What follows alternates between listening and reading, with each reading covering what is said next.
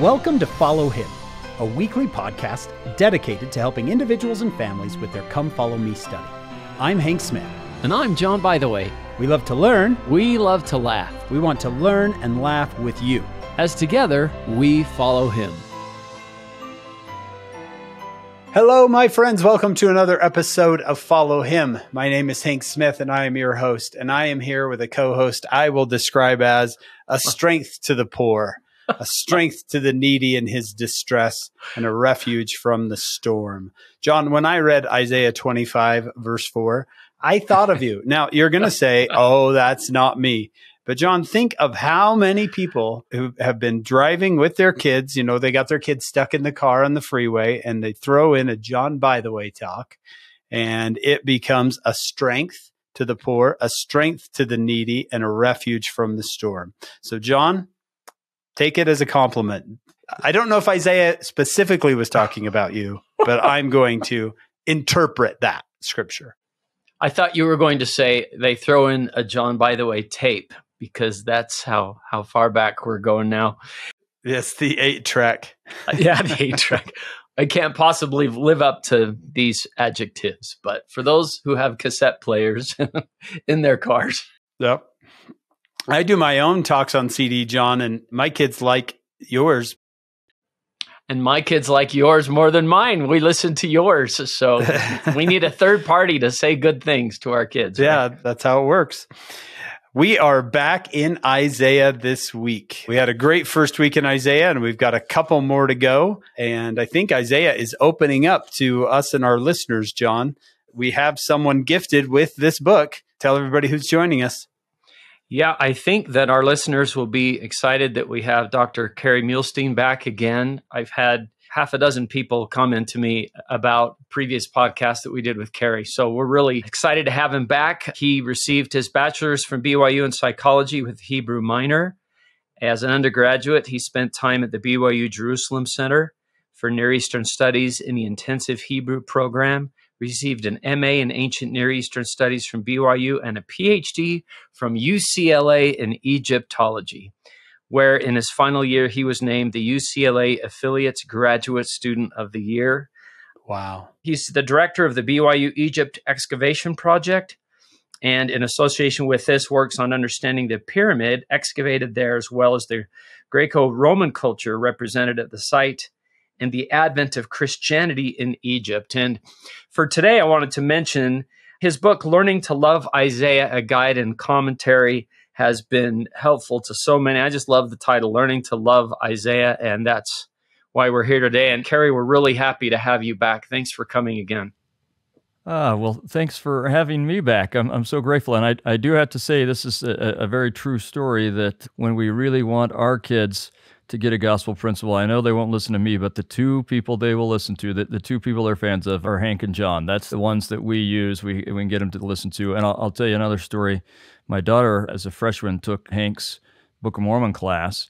And one day someone was asking her, well, why don't you take your dad's religion class? And she said, well, unlike my dad, Hank Smith actually is funny. Dad just thinks he's funny. So you are on the 8-track in our car.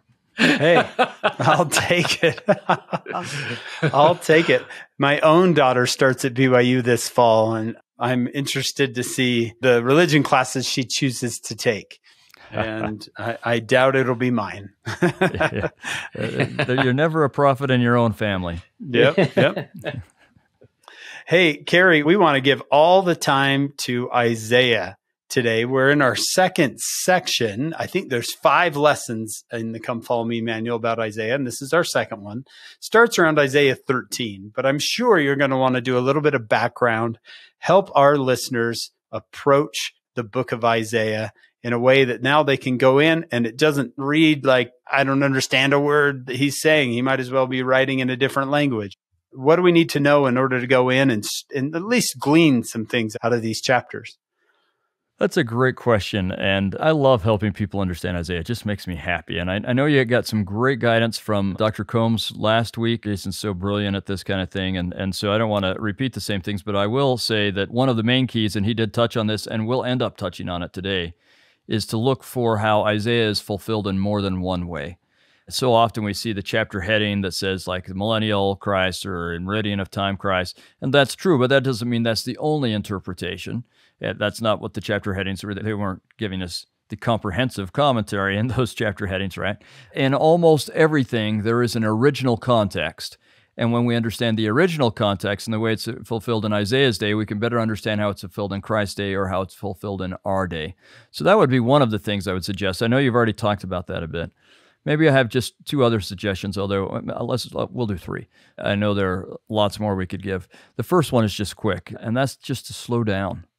When we're going to read Isaiah, it's not like the narrative chapters that we were reading when we were doing the stories of the Exodus or Abraham going down into Egypt or something like that. This is deep stuff. Isaiah is, I think, probably the most gifted writer in the history of the world. If you disagree with me, you'll probably agree he's at least in the top 10. He packed a lot of material into his words, and you just have to take some time to do it right. And if you can't get through the whole reading, but I'd say it's better to do 5 chapters well than 10 chapters poorly. So slow down and take some time and look for symbols. Isaiah's a master at painting pictures with his words. So he has images he wants us to feel. And I think often that's what we should do is ask, what is Isaiah intending for me to feel here? But he usually conveys those images by symbols. And so slow down. When you find a symbol, when you find him talking about, say, planting, and he says, I plant this kind of seed this way and this kind this way. Learn about the seeds. You can just get online. I mean, you could use a commentary, but you can also just get online. And so when you learn the literal symbol, then you're better prepared to ask yourself, well, how would they have perceived this in Isaiah's day?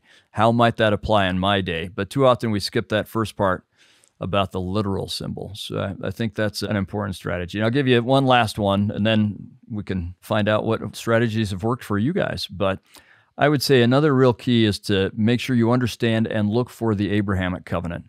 Isaiah writes about the Abrahamic covenant probably more than anything else. And in fact, often when he's talking about Christ, he's talking about how Christ fulfills the covenant. Christ makes it possible for us to be redeemed, which is a promise in the covenant. So if you know the promises of the covenant, like that you'll have a land, or that you'll be protected, or that you'll be blessed, or that you'll have a righteous ruler, then you can see when he says that these are being fulfilled, or when he says the opposite of them are happening. So if he says that all of your people have been killed in war, you know, one of the things he's saying is, well, you've broken the covenant, so you're not getting the blessings of the covenant. But if he says, no, now you have so many children that there's not room in your tent, so you need to make your tent bigger, you need to then make your cords longer and strengthen your stakes, what he's saying is, well, yeah, you've got this posterity that was a promise of the covenant. So really what he's saying is, you're getting all of the blessings of the Abrahamic covenant. And when you key into that covenant, you'll find it is everywhere in Isaiah, and you understand Isaiah much better when you recognize he's talking about the covenant. Fantastic. That is great. I feel like President Nelson, I too remember a talk that Elder Bednar gave where he said, going on a mission isn't something you do, it's something you are because you are the children of Abraham. I think there's a greater, to quote Robert Millett, a greater covenant consciousness the past dozen or so years. And I love that we're talking more about the Abrahamic covenant. So I'm really glad you mentioned that. But let me go back to what's worked for us. I just want to agree with you. And looking for symbols, I think it was Victor Ludlow who said, Jesus taught in simple parables, Isaiah taught in complex symbols. And I feel like the process of trying to understand those is part of the joy of studying Isaiah, because you learn so much in trying to, what does this mean? And discovering what those symbols are. So totally amen to what you just said there. Yeah. I think for me, understanding the political history really all of a sudden opened up Isaiah for me. Just the things we've been going through in previous episodes about coming into the promised land and then deciding we wanted a king, and how we had our 3 kings and things fell apart. And here comes Isaiah right before, correct me if I'm wrong here, Kerry, but just a couple of decades before the fall of the northern kingdom, he's coming in and he's saying, you're going to fall. And when you understand that, you can see it in his writings. You're like, I get what he's talking about. And then him speaking, then turning around and speaking to the southern kingdom, saying, you're not far behind. He's speaking to both of these kingdoms. Had I not known that history and what had happened, I would have been lost. And then to see where the Book of Mormon fits exactly exactly just before the fall of that southern kingdom. It's a testimony builder for the Book of Mormon, but I can see why Nephi loves Isaiah so much. He is the prophet saying, there's going to be a gathering. There's going to be a gathering. And if you're Nephi's family, you got to rely on that promise that you're not just lost and forgotten. One day there's going to be a gathering. They are set on that promise. All of a sudden it clicked. This is why Nephi loves Isaiah so much. Yeah, because they need that promise to come true for them because they have been scattered. I have to say amen to what you're saying. If that's the other great key, is to know the history and the politics.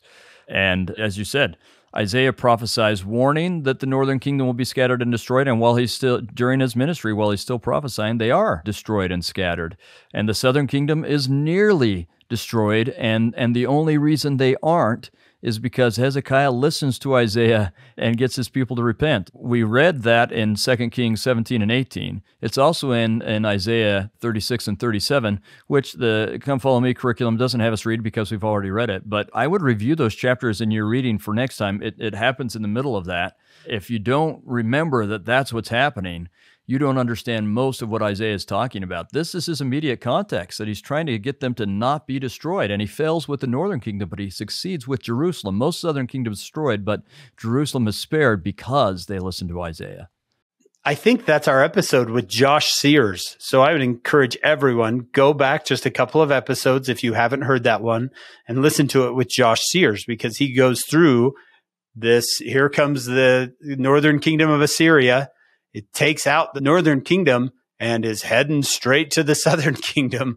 And basically Isaiah and King Hezekiah stand alone between the vast Assyrian army and Jerusalem. It's an epic tale. Yeah, and that episode with Josh was masterful. I listen to your guys' podcast while I make breakfast in the morning.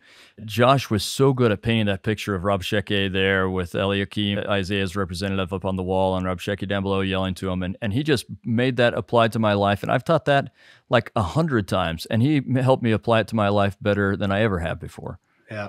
Yeah, Kerry, can you say that again and explain to everybody, just if you can remember, Assyrian captivity, this, Babylonian captivity, this, and tie that with northern, southern kingdoms, and because I think that would help people.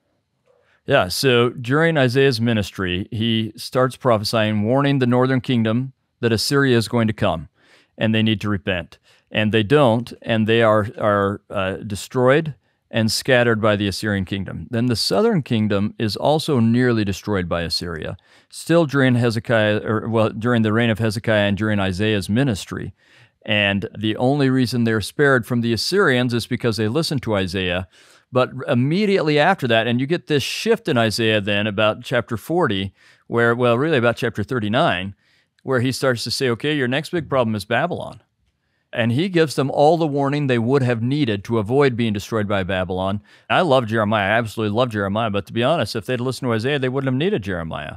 Right? They wouldn't have been having those problems. Right. But they didn't listen to Isaiah, so Jeremiah comes and Ezekiel, and they don't listen to them either. And so they do get destroyed by the Babylonians.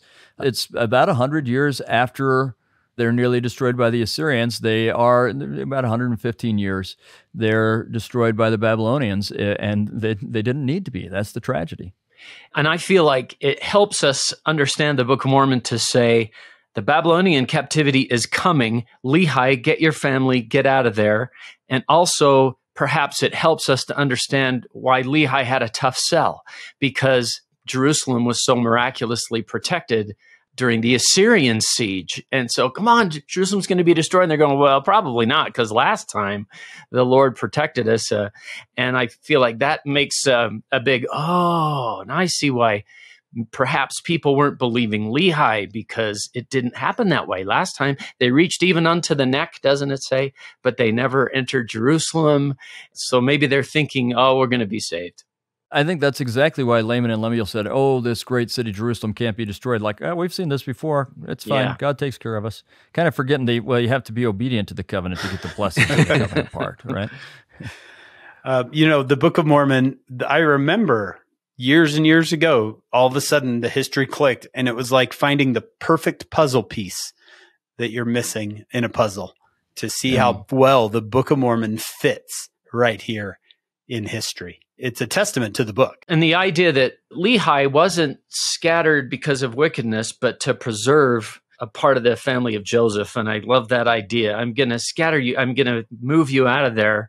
And like you said, Hank, and so here's Nephi saying, we've got a different area code now, but we are still House of Israel. We still have to keep the covenant, and the promises of the covenant still apply to us. And it's kind of, this is why Nephi's so interested in Isaiah. I'm glad you said that, Hank.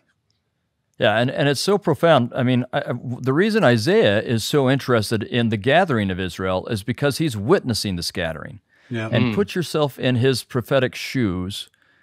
He is one of the greatest prophets ever, and yet he's going to completely fail in getting the northern kingdom to repent. But his comfort in that, he's like Mormon, where he knows, okay, I did my best. I did exactly what God asked me to do. It's not my fault. But I still would have liked for these people to not be destroyed. But his comfort for it is, I know they will be gathered. And one of the things he prophesies frequently about that is he says, well, a remnant will be preserved, right? So you'll have remnants of those tribes from the north that will be preserved. But one of the fulfillments of that is the remnant that's preserved by Lehi, as you said, and I think Josh explained it well in that episode you referred to. Josh Sears talks about them being scattered because of their righteousness, but that's God's method for preserving another remnant that then can be gathered. They become wicked, obviously, but they're also in the midst of being gathered. Perfect. So when we jump into these chapters today, when in that history has Assyria already taken the northern kingdom, or are we pre that moment? We're really, for the most part, before that moment. But that brings up another important point. Isaiah's book isn't fully arranged chronologically, largely chronologically, but not completely. But chapter 1 is after that. It's after Jerusalem has been miraculously spared. We don't know that for sure, but he seems to be describing, when he talks about a cottage and a vineyard, that's Jerusalem, the only city left after everything else has been destroyed, right? So chapter 1 seems to have been written later, but it's put at the beginning as a preface, much like section 1 of the Doctrine and Covenants. This is the preface because it kind of captures the theme of the whole book. So at some point, whoever's arranging, I don't know if it's Isaiah or someone later, but someone puts that chapter at the beginning. Then you get mostly chronological, but actually some of our chapters that we read for today, and some that are in that section, but we're not assigned to read them. So say chapters 13 through 20 are often called the chapters to the nations. So they're grouped together by category. These are where Isaiah prophesies to Moab, the Philistines, the Arabs, Assyria, Babylon, and Israel and Judah, and tells them all that because they're not repenting, they're going to be destroyed. But because they've been categorized and as these chapters to nations, some of them aren't fitting in the chronological order that you would expect where they're placed in the book. Some of them to Moab are actually, you can tell, after or about the same time that Israel is being destroyed, but that doesn't happen until later chronologically in the rest of the book. You get a little bit of jumping around in there, but most of our reading, say chapter 21 through the rest, is pre-destruction of Israel, although we can't tell exactly when that happens. It probably happens somewhere in the gap between this time's reading and next time, but it's somewhere in there. And then what you'll cover for next week is that period where Judah is almost destroyed. But most of ours is the last moments before Israel's being scattered. And we also have to remember that Israel is kind of scattered in stages. So Tiglath-Pileser III comes down and conquers them and scatters a bunch of them in 732 BC. And then they rebel, and so then you get both Sargon and Shalmaneser. Sargon and Shalmaneser come down and destroy them even more and scatter them even more. So you've got two time periods. So some of what we're reading today is probably in between those time periods where they're in the midst of being scattered. And I would guess Isaiah is feeling desperate about that. And so we're going to see in some of the chapters we read his strong warning to the fact that they're following bad leaders and it's causing them a problem, and also his promise that at some point God comes and relieves them from those who are oppressing them. And those are themes that are heavy on his mind because of what's going on around him. Wow. All those kings you spoke of, those are Assyrian kings. They are Assyrian kings, yeah. They have tough-sounding names, right? I mean, Shalmaneser, Tiglath-Pileser, they sound like they might come and beat you up, right? Yeah. I'm glad you put it that way, because it makes me think of Isaiah as a person to think he's seeing this happen all around him and how heartbreaking that must have been. and would affect the way he described things, because he's watching the destruction. He's trying to warn them about it. It's happening anyway. I like that. Makes you feel for Isaiah a little bit, watching this happen, and that's why I'm saying this right now. Yeah, in fact, in some of the readings that were not assigned to read, but they're in this kind of section in those prophecies to the nations, so chapter 15 and 16, where he's prophesying about the destruction that's coming to Moab. And remember, Moab is just across the River Jordan from them. He probably knows Moabites. I would be shocked if he doesn't know Moabites. And as he talks about the vision he sees of the destruction coming to Moab, he says, I'm undone. I'm weak in the knees. I feel sick about this. And you can imagine, I mean, it almost makes you get emotional to think about Isaiah saying, I know those people, and I'm seeing before it's happening, I see what's going to happen to them, and it's killing me. It reminds me of Nephi, who says, I saw in vision what happens to my people, and it's terrible. It's just heartbreaking. There are a couple of times in our reading for today, if you include even the chapters we're not assigned to read, but also in some of the chapters we're assigned to read, where Isaiah does give us that personal touch, and he says, this is hard for me. I don't like seeing this stuff. I don't like knowing about this sorrow. Yeah. It's the Book of Mormon which tells us he's doing this scattering to save the tree, right? That's Jacob 5. I have to scatter this tree or the whole thing's going to go bad. All of a sudden I got the message of Jacob 5. It grieveth me that I lose this tree, over and over and over. Sometimes as I read Isaiah, I think, oh man, they're being punished. But really, they're being saved.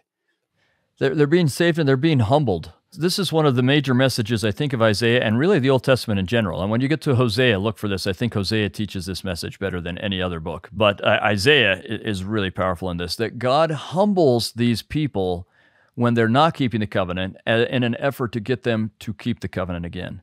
And I think this is one of the reasons. So I know this seems strange to people, but for me, no book of Scripture conveys the mercy of God like the Old Testament does. And it's because no matter how many times they mess up, he keeps giving them a chance. So I want you to think about this scattering of Israel that happens during Isaiah's day, and it's so pertinent to our reading because it's happening as Isaiah is making these prophecies. But think about what it does and what it says about God. He scatters Israel because they haven't been keeping the covenant. He's trying to humble them and bring them back to him, and he will succeed in bringing them back to him. But this is a 2,500-year cycle. The scattering's in about 730 BC, and the gathering begins in 1820 AD. That's 2,500 years. That's a patient God, but he's going to keep working with Israel. If it takes 2,500 years, he's going to keep working with Israel. And the beauty is, now that they've been scattered throughout all the world, when they come back to him, they can bring the whole world with them. It's just such a beautiful plan. It is. And within that 2,500 years, you have work in the spirit world then. Yep. That can happen to gather Israel on the other side of the veil. He hasn't forgotten about them either. Yeah. I have to say, as an Israelite individual, I try and liken myself to Israel as a whole, thinking that Israel messed up countless times and God's going to keep working with them even if it takes 2,500 years, gives me some comfort that it might take 2,500 years for me, but if it takes 2,500 years, fine. God, that's good with God, right? He'll be as patient as he needs to with me as a covenant individual. That's comforting.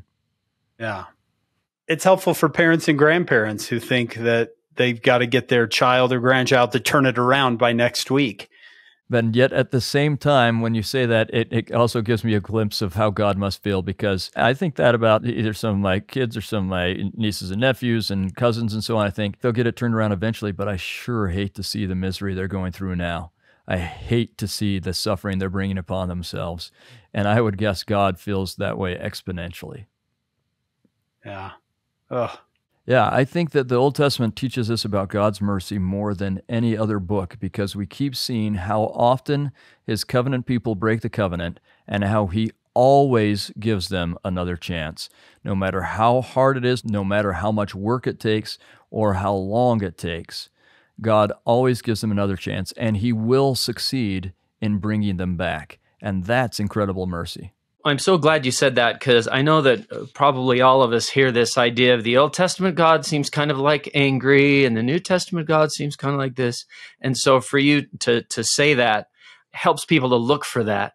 Recently, I was reading about Corianton. You know how Alma talks to him, And he says, deny no more the justice of God, and don't excuse yourself, but let the justice of God and his mercy and his long suffering. You're missing those parts, Corianton. You're only seeing this. And then he said, let them have full sway in your heart. What an interesting phrase.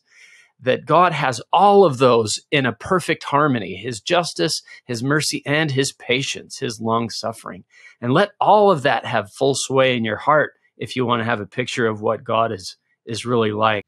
It's a theme that moves me and is very important to me. In fact, the first thing I ever wrote was really on this topic because I'm so moved by it. It speaks to me. Yeah. The manual talks about this right in the opening part of the lesson. It says that here's Isaiah's assignment to go tell these powerful rulers of these mighty kingdoms that they must repent or be destroyed. It was a dangerous task, but Isaiah was fearless, and his warnings to the kingdoms of his day, including Israel and Judah, were bold. And then the next paragraph, John, this is what you just said. However, Isaiah also had a message of hope. Even though the prophesied destructions eventually did come upon these kingdoms, Isaiah foresaw a chance for restoration and renewal. The Lord would invite his people to return to him. He would make the parched ground become a pool and the thirsty land spring of water. He would perform a marvelous work and wonder, restoring to Israel the blessings he had promised them. Don't forget both sides. You're seeing, yes, there's a destruction that's coming because of disobedience and breaking covenants, but there's also always that chance at renewal and restoration. Wonderful. All right, Kerry, you ready to jump into these chapters? Yeah, and there's more to cover than we could possibly cover. So let's just pick a couple of verses, well, maybe sometimes a whole chapter, but sometimes a couple of verses within a chapter to highlight things and see what we can talk about. One thing maybe we'll just touch on, we won't maybe even read much from it, but if we're going to talk about these kind of multiple fulfillments, I think a good example of that is in Isaiah chapter 13 and 14, when it's talking about Babylon, but it's also clear that it's talking about Satan at the exact same time. So this is a prophecy that Babylon, who will destroy Judah at some point, and Isaiah has seen this in vision. It's going to destroy Judah, but it will be destroyed. And all these nations that it humbled, and it's actually a fairly short-lived empire, really big and powerful, and less than 100 years and it's gone. And he compares that really to Satan, who is powerful, but Satan's day really is short. And at some point, just like all the nations that have been conquered by Babylon, and they say, we're still here and you're gone. That's kind of weird. One day we're all going to say that to Satan. So that's just a great example of him writing something, crafting it so carefully and so well that it fits perfectly both situations. And as a result, in many ways, Babylon becomes the symbol and still is used today as the symbol for Satan and world and worldliness because of the way that Isaiah so carefully equates the two. The northern kingdom of Israel is going to be destroyed by Assyria around 722, 721 BC. Yeah. And Isaiah is going to have a message for both of those kingdoms. The southern kingdom of Judah, which Lehi was a part of, is going to fall around 587, 586 BC by Babylon. And the Lord has a message not only to Judah, but also to the destroyers, Babylon, as if Babylon's coming in going, look how powerful we are. And the Lord is saying, hold on a second. I have a message for you. And then this same message can apply to the adversary and his kingdom. That's exactly right. And I don't want to complicate things too much, but I think we won't understand a few things if we don't remember that in the middle of those, in between those, at about 701 BC, Judah is nearly destroyed by Assyria as well. And so some of the prophecies about Assyria are about what they're doing to Judah, while some of them are about what they're doing to the kingdom of Israel. And then some of the prophecies are about what Babylon will do to Judah. All three of those time periods are addressed by Isaiah, and he lives through two of them. I don't know. I find this just ironic that here comes Babylon thinking they're all tough and amazing, and they destroy Judah, and there's a message. Oh, by the way, you are a tool in God's hand? Or is it Assyria that he tells that to? You are a tool in God's hand. Don't be thinking you're high and mighty just because you took this kingdom. And all of this is so transient when they think that they're so powerful, and yet in comparison with God, it's just a blip in time. I was actually thinking about this just before I came here. I met a person who knew my dad, and he was talking about a guy who was a big bully there. And so on, and then how he was tough enough to beat this bully and so on. And this is a guy who at this point is 87 years old and was having a hard time walking over to meet me, right? And so these guys who were all so tough in their day are having a hard time moving along, and that's my future too, right? I mean, we're all going to get there. And it's the same thing with empires. We all think we're so big and bad at some point, and Satan is the par excellence version of this. He really thinks he's big and bad, but the day's coming where he's just gone. And the only thing that's going to last are things that are connected with God. I saw a T-shirt in Jerusalem. It was a list of all of the kingdoms that attacked Israel and failed. Have you seen that one? Yeah, I love that T-shirt. Yeah, and there's my favorite description of the different Jewish feasts, many of which still practiced today, was they tried to kill us, they failed, let's eat. That's right. And that T-shirt you had, if I remember right, the summary at the bottom, it's something like, nations that fight against God, or Israel, or God's covenant people, or something like that. Nations that fight against God, 0, God, 14, or something. Yeah, something like that. Yeah. Which chapter do you want to start with? I'd like to start with one that, again, is in the range of chapters we cover this week, but it's not actually in the assigned reading, but it has some things in it that are just important enough that I think it's key to understand a couple of things. So if we went to chapter 22, we won't look at every verse in here, but I want to look at a couple of verses that I think are really important. And we can also see just some of Isaiah's amazing poetic abilities. So it starts out in chapter 22, verse 1. He says, "The burden of the valley of vision.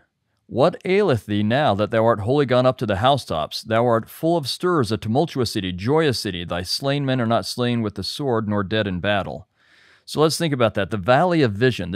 We typically think of this as the Kidron Valley. And the reason for this, to some degree, is because there are a number of visions where you see Jerusalem is seen.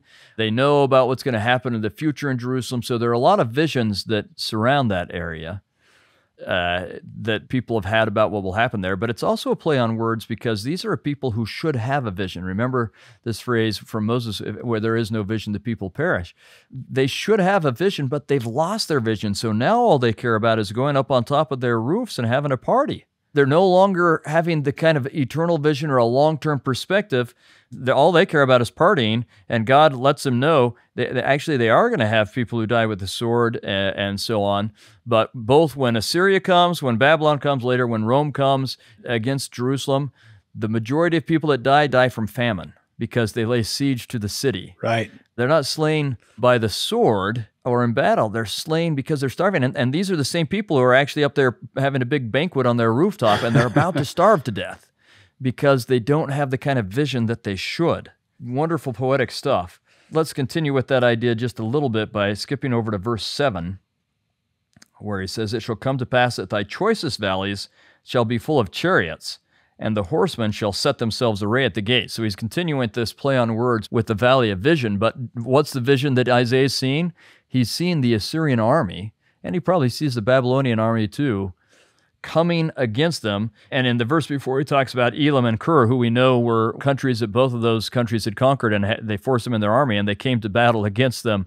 Specifically, we know with Babylon that those two countries were there, laying siege to Jerusalem. He's saying, you want to talk about a vision, now it's a nightmare.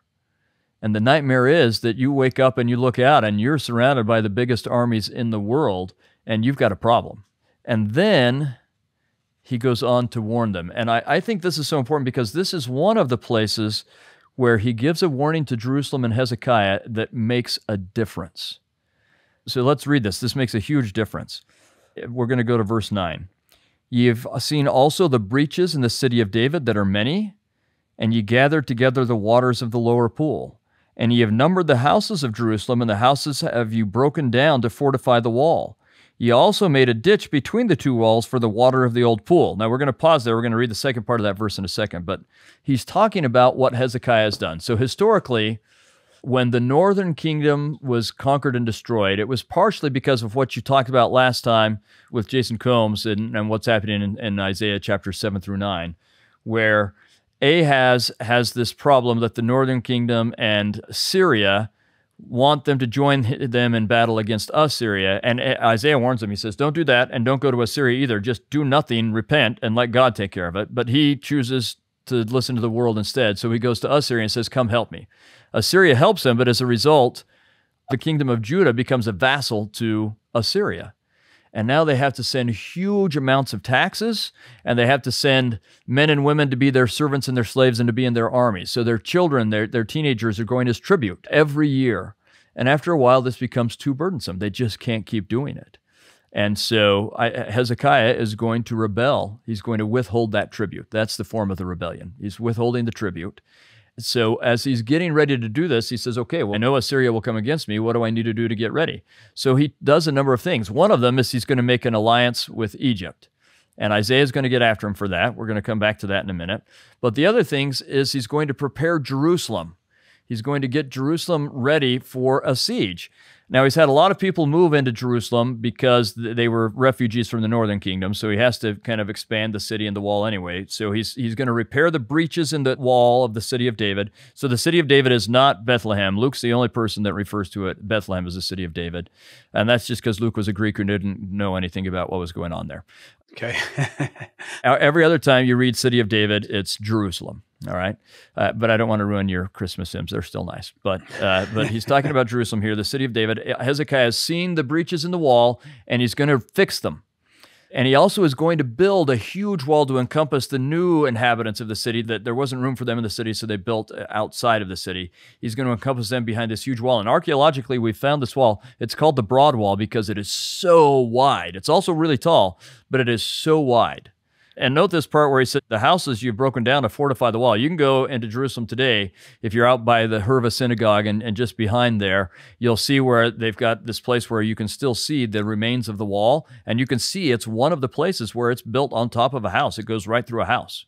It's got to be one of the houses that Isaiah is talking about in this verse. And Isaiah is a little unhappy about it. He says, you're tearing stuff down and doing all these things to try and fortify the city on your own. And he also talks about gathering the water so that the Assyrians won't have it, but they can have water inside themselves.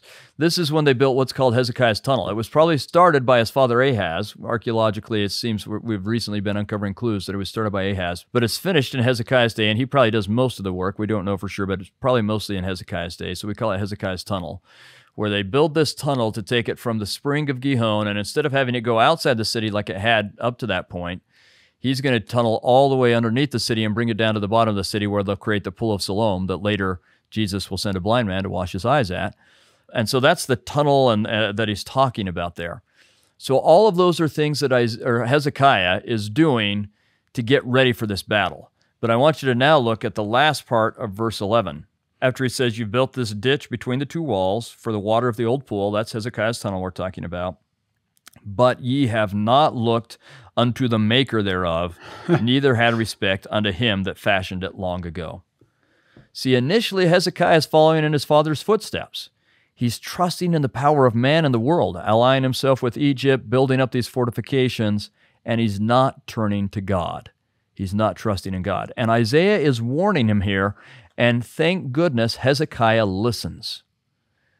Now, tradition holds it that Hezekiah, Ahaz, and it might be Uzziah, and one of the kings is a cousin with Isaiah, and that actually Hezekiah may have married Isaiah's daughter. So Isaiah might be his father-in-law. That's all tradition. We don't know if it's true or not. But if so, then it's nice that Hezekiah, he can get access to Hezekiah and he listens to him. But one way or the other, Hezekiah listens and he repents. Now, it doesn't mean he stops doing these things or that these things are a problem if you're turning to God. And in fact, an Egyptian army does come, and that's what draws the Assyrian army away from Jerusalem, and then God smites that army. But the Egyptian army did play a role in the saving of Jerusalem, but it wouldn't have, or at least it wouldn't have been successful if they hadn't started turning to God. These walls and this water helped them, but they wouldn't have, and they wouldn't have been enough if they hadn't turned to God. And that's the message that Isaiah is trying to get to Ahaz, Hezekiah, and everyone who would ever listen to him. Start trusting in God. Forget about what the world is teaching you and trust in God. I'm so glad Hezekiah listened. It reminds me of President Hinckley used to say, I pray as if everything relies on God. I work as though everything relies on me. So yeah, build your tunnels. Go get the water the way you want to get it. But you better be putting just as much effort into your reliance and relationship with God.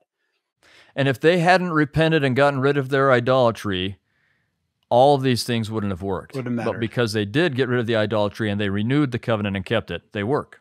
And, in the war chapters in the Book of Mormon, Captain Moroni does this. It's get your spiritual act together. Okay, now that we've done that, let's build fortifications and make swords and stuff like that. It's really interesting to me that even in a war, you don't make your spiritual life a back burner thing. Oh, we're too busy for that right now. We got to make our swords and our fortifications. It's no. That's job. You got to get your act together. Job one spiritually. And then don't leave the other undone, but get your act together first. And we'll see that here. In fact, as you say that, it reminds me of Moroni's son Moroniah, who, after they lose a whole bunch of land to the Lamanites, works on getting everyone to repent. And then it says, once they had repented, he felt like he could start to go from city to city and start to retake cities. And he only gets half of them, but he wouldn't even try until he'd gotten the people to get their spiritual lives in order. Yeah, job one. Let's keep going in chapter 22, if it's all right. We'll just jump forward a couple of verses, but we get some really interesting stuff happening just after this. Verse 15 is where we want to start. After God is warning them that they need to repent, that they're relying on the wrong kinds of things, they're so worried about what the world is telling them, he gives us an example of this, and he's going to do something specifically about it. So let's go to verse 15. Thus saith the Lord God of hosts, go get thee unto this treasurer, even unto Shebna, which is over the house.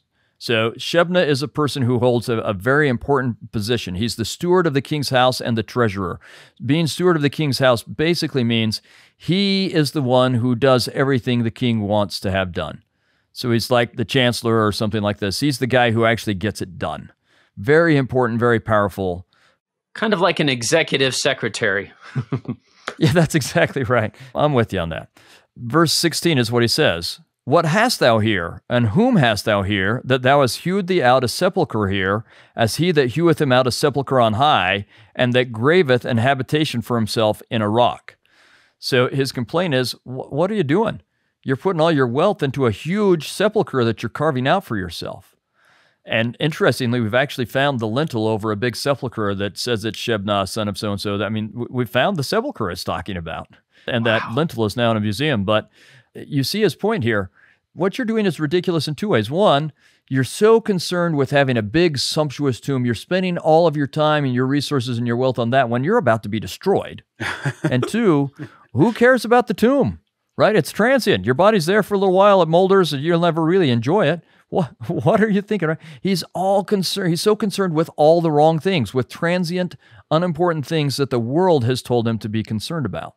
So this is what Isaiah says is going to happen to him as a result. Verse 17 and 18. Behold, the Lord will carry thee away with a mighty captivity and will surely cover thee. He will surely violently turn and toss thee like a ball into a large country. There shalt thou die, and there the chariots of thy glory shall be the shame of thy Lord's house. And I will drive thee from thy station, and from thy state shall he pull thee down. So he said, basically he's saying, when Assyria comes, because you haven't gotten them to repent, you've been spending your time on the world's ideas instead of my ideas, you're going to go into captivity in Assyria, and you're going to die there. You're not going to get to use this tomb anyway. And so as a result, I'm going to remove you from your station right now, because you're not doing what you should be doing. You're spending your time on the wrong things. Talk about being caught up in the thick of thin things. I mean, that's exactly right. You've got bigger problems and you're focused on, well, I want to make sure my grave is pretty, right? Yeah. and the irony, okay, go ahead, but you're not going to get to use it anyway. Yeah. Right? I just like the phrase, violently turn and toss thee like a ball into a large country. There's a sports sound to that thing right there. Yeah, that's right. He's just going to bounce past him over into Assyria, right? So, there's a lot of application there, Kerry. Don't you think? What are you spending your time on this for? There are real battles out there. Your children, your grandchildren are fighting real battles, and here you are concerned with whatever you're concerned with, what your Instagram feed looks like. And I think we can all take a moment right now and ask ourselves, what is it that I'm spending so much of my time and energy on because the world has told me that this is important? Yeah. And I really should be putting my time and resources into something else. There's got to be some way for all of us that that's happening right now. It's not an if question, it is a how question. How is it happening for us? And as we're talking, I'm thinking of some things I can do differently. So me too. I'll repent. Sure. Now, we have an unspoken principle in the transition that's going to happen here, but I think it's worth talking about. You may probably remember chapter 1, and right before the famous verses, verse 18, where he says, though your sins be as scarlet, they shall be white as snow. You get verse 16, where he says, you've got to quit doing the evil stuff. And verse 17, where he says you've got to start doing the good stuff. And the transition between them, the last little line of verse 16 and the first line of verse 17 is cease to do evil. That's the end of 16. And then first line of 17, learn to do well. That's in Isaiah 1. This is a principle. Yeah, Isaiah chapter 1, verse 16 and 17. And then right after that, he's going to say, repent, and we can get you all cleaned up here. Though it's red, it can become white. I can't tell you how many times as a bishop I've used that phrase, that cease to do evil, learn to do well. Because when you're trying to stop a bad behavior, you have to replace it with a good one. If not, you've got this vacuum and you slip back into the bad behavior. Yeah. You've got to replace it with a good one. So that cease to do evil, learn to do well is profound. And that's what he's going to do for Judah here. He's going to get rid of Shebna, and he's going to put in someone really good in his place. So let's read what he does. Verse 20, and it shall come to pass in that day that I will call my servant Eliakim, the son of Hilkiah. This is the same Eliakim that when you were talking with Josh Sears and Rob Sheke came to the wall and was yelling up there, Isaiah's major representative is Eliakim. This is the guy. This is how he got into that position, that he would be doing that. And I will clothe him with thy robe. So he's talking to Shebna, and he's saying, I'm taking away your robe. I will clothe him with thy robe, and strengthen him with thy girdle, and I will commit thy government into his hand. And he shall be a father to the inhabitants of Jerusalem and to the house of Judah, and the key of the house of David will I lay upon his shoulder. So he shall open and none shall shut, and he shall shut and none shall open. All right, so let's think about that. He's going to give him the robes of office that Shebna wears. The description of his robes are very similar to the description of the robes that Aaron would receive. And you went over that with Matt Gray, I remember, where you've got this priestly robe and then a girdle, and then he's got the brass ephod, but coming up from that, on the shoulders are symbols of, or insignias of power or authority. And that's what he's describing, is there's some kind of way that this person in this very important position dresses, where he has the robe and the girdle that is close to a priestly robe and girdle, and there's an insignia that goes on his shoulder that says that he has the key to the whole government. Underneath the king, he does everything. By the way, this is the kind of image that Isaiah must have been referring to back in chapter 9 when he said, and the government will I lay upon his shoulders. And you can probably hear Handel's Messiah singing that. But that's the image that they're drawing on. And we see the sealing imagery in verse 22, where he says, he'll open, none shall shut, and shut, none shall open. That's, again, drawing on priesthood power allegory. But what he's saying is, he'll be so powerful that besides the king, if he says something's going to happen, no one can make it not happen. And if he says something shouldn't happen, no one can make it happen. Right? So you see these are allusions to Christ. This is about Eliakim, but these are allusions to Christ. And that's strengthened when we get to verse 23. And I will fasten him as a nail in a sure place, and he shall be for a glorious throne to his father's house. And they shall hang upon him all the glory of his father's house, the offspring and the issue, all vessels of small quantity, from the vessels of cups even to all the vessels of flagons. So in the original context, this is still talking about Eliakim.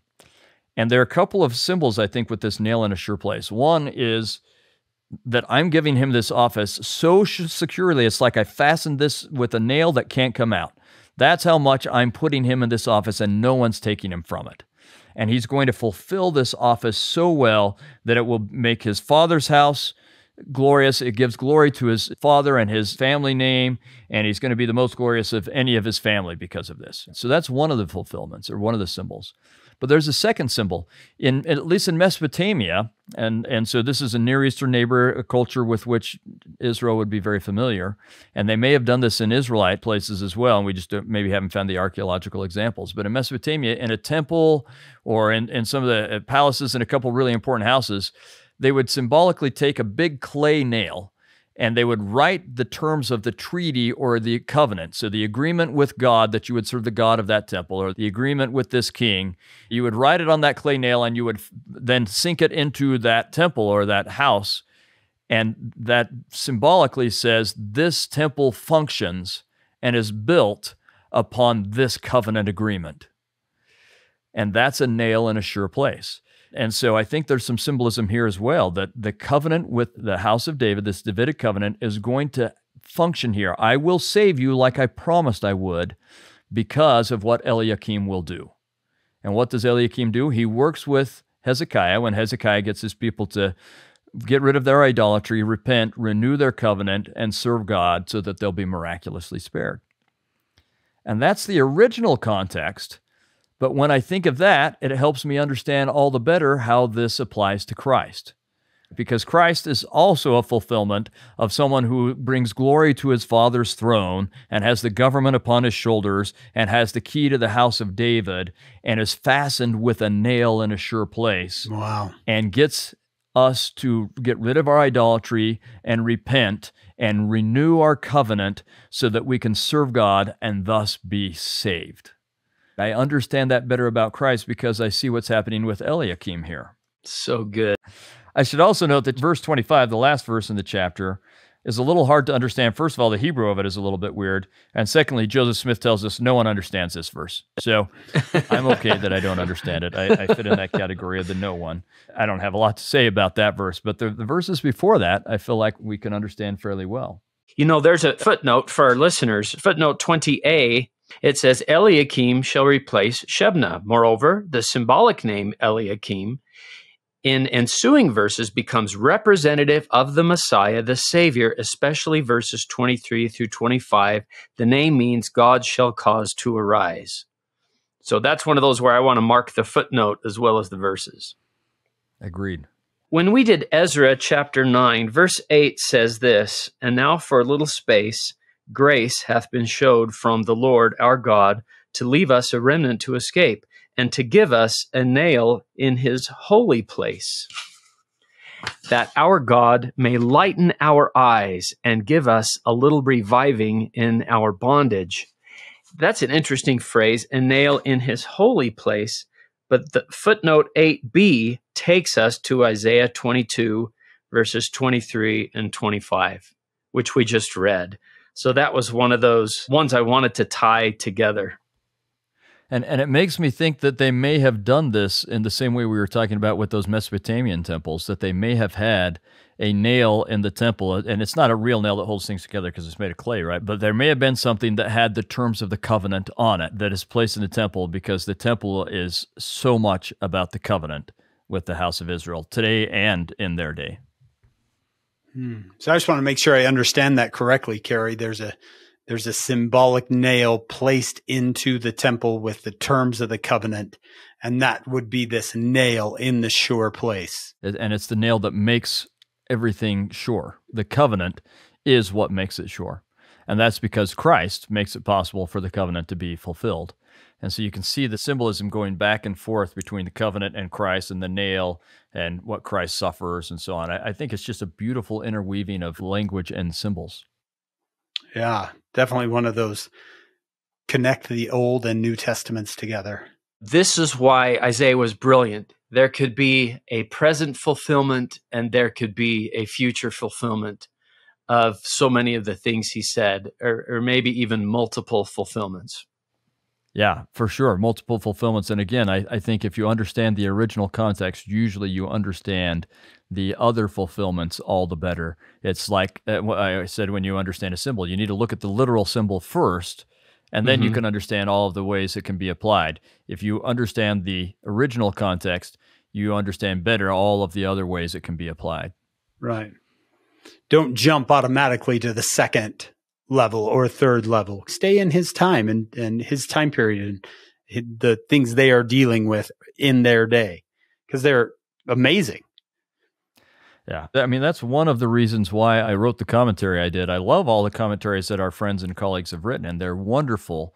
And so I thought, well, do I really need another one? But one of the things that I felt like is that we so often, even in all those commentaries, jump to the latter-day fulfillment and don't spend much time on the original context, and that hampers our ability to really understand it. So I tried to spend a lot of time, not as much time as we could and not in every verse, but a lot of time on the original context to help us understand the history, the geography, and the culture, and how they would have taken it.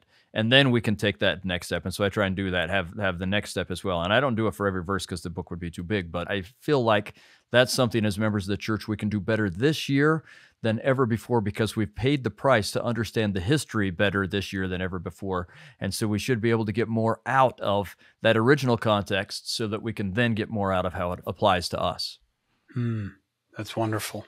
Well, I think this is one of the reasons that Jesus would say, great are the words of Isaiah, because he pulls this off. He speaks of things in one time and it applies in another time. And you're, whoa, how did he do that? I've had students, well, I still don't understand why great are the words of Isaiah.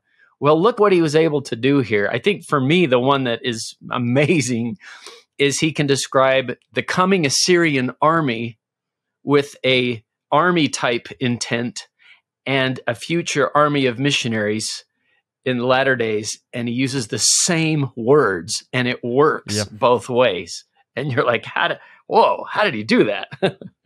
He's impressive. I can't tell you how many times. I mean, I've studied Isaiah a lot. I've written about every single verse. I've studied him intensely. I've taught classes on Isaiah for quite a while now. And still, every time I read him, I'll think, oh, I never noticed that, but well, that's good. That's really good. That's why Jesus, whenever he sees Isaiah, I'm sure he says, I love your book. Whenever it seems like Jesus wants to quote scripture, he quotes Isaiah. Yeah, Isaiah and Psalms are where he goes the most, and then Deuteronomy. Right. Yeah. Well, what if we jump ahead and we're just going to kind of summarize? One of the things I think can be helpful in understanding Isaiah is understanding kind of sections or chunks of Isaiah that work together. In fact, that's another clue I'd love to give all your audience. Often, I can't tell you how often in my commentary I wrote this at the first verse of one chapter, I would say, this just continues the thought that was in the last chapter. But we see a chapter heading and we do a memory wipe. Yep. Yeah, but so often it's like, say, 6 chapters that are really all one thought. They just go together, right? Yeah. And if you can see those kind of chunks and realize, okay, these go together, and here's really a break, and then these go together, I think that's really useful. So I would say chapters 24 through 27 are a cohesive unit. Or one thought. Oh, wow. Yeah, it's worth looking at in that way. So Isaiah's finished prophesying to all of the nations, and now he's going to start to really focus on Judah again.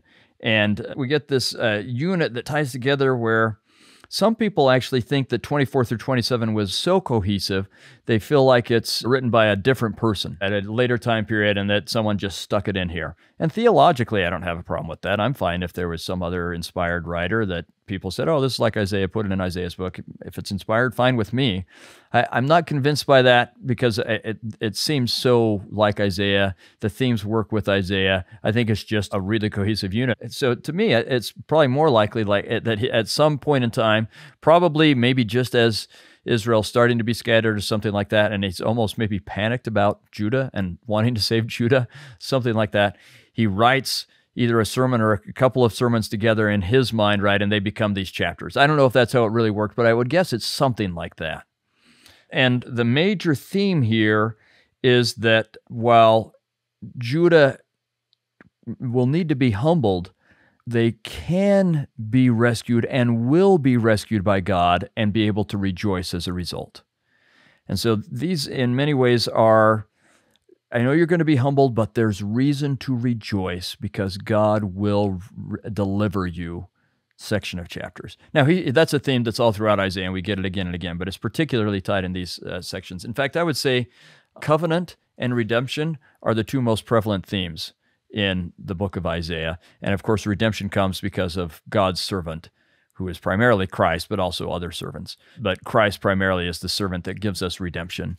And so covenant and redemption are what are so important to him. And that's really strong in this area. These chapters, 24 through 27, they're sometimes called the little apocalypse because they're about this idea of You will have bad things happen to you, but don't worry. God will relieve the oppression, and you'll be delivered and have joy. That's actually has some really important latter-day fulfillments, right? Apocalyptic fulfillments. We know it's going to happen at the end of time. Kerry, so if I'm placing this in my timeline, this is when Assyria has taken the northern kingdom and is coming into the southern kingdom. And you're thinking it's over for us. Yeah, I don't know how precisely we can place it. I think it's likely either in between 730 and 720 when Israel has started to be scattered, but it's not completely scattered, but Isaiah can see, Judah's next. Or it might be in between 720 and, say, 700 when the northern kingdom has been scattered and Isaiah sees that Judah is next. So it's somewhere in there. I really get the sense that he says, all right, we're starting to see what this looks like when it happens, and I don't like it, and I really want my people to miss it. But he knows it's going to happen, and he wants to give them reason to rejoice nonetheless, right? Like Nephi, who says, okay, I know my people get destroyed, but Isaiah gives me reason to have comfort. Eventually, it gets good. As bad as it is, eventually it gets good. Yeah. That's just a lesson in itself right there. Sermon in a sentence. As bad as it is, eventually it gets good. I was going to ask you before, who divided these into chapters? When did that actually happen, when a cohesive thought was broken up into chapters that we use today? For some prophets, we don't know how their word gets put into writing. Someone like Amos, who was out working behind the flock and so on, probably wasn't even literate. And what he prophesied, someone else probably had to write down. Jeremiah was literate, but we know he had a scribe that wrote his words down. With Isaiah, I suspect Isaiah did his own writing because it's probably too complex for anyone else to do and do well. He makes up words. He does all sorts of stuff. And I'm not exaggerating. He does make up words, making plays on words, and he just kind of makes stuff up. In fact, we'll look at some examples in a minute. I don't think anyone else could probably pull off writing the stuff that Isaiah writes. He probably has to put his own words down because no one else is like, wait, how did he say that again? Elder Maxwell. Yeah, that's exactly right. Yeah, how would you like to try and get all of Elder Maxwell's phrases down just perfectly if he does it all orally and it's your job to get it in a book, right? Good luck. Yeah. The question you're asking is, after it's written down, how is it divided? And I don't know. Did Isaiah do some of that himself? Maybe. Or is it some people later who have just collected all of his writings and they're putting it to... And the answer is we don't know. We really don't know. What about like when we found the Dead Sea Scrolls and Isaiah was there? Were they divided? Yeah, they're pretty much how we have them. But, I mean, that's 200 BC, so that's 500 years after this.